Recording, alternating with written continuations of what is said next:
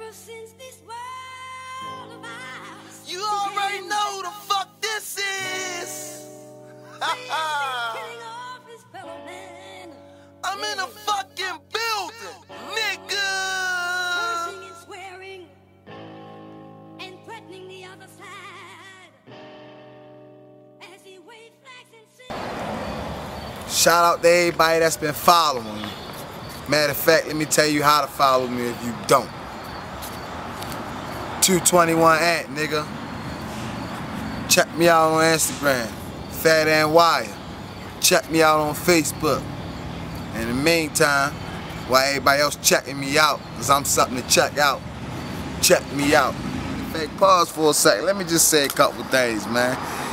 Kendrick Lamar did that Lord joint and everybody went crazy. Oh, that's some lyrics. That's because a lot of niggas don't have no lyrics. That's why they saying hip hop dead. All you niggas keep talking about this watch, this gun, this brick, this bitch, this chick, this head, this dick, all that old type of shit. I mean, so I went on and did a whole nother joint.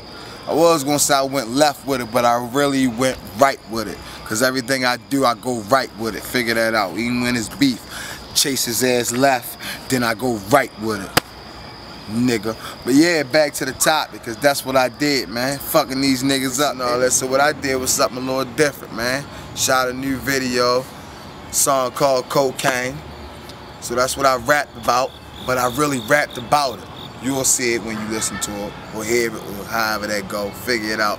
But yeah, man, cause niggas keep talking about hip hop dead, they ain't got no lyrics. It's just ain't loyal niggas in the game no more, you know. You feel me? Everybody want to rap about money, cars, clothes, hoes, Jewelry, bitches, money. But nobody want to rap about the real shit, real history, what's going on today, you know.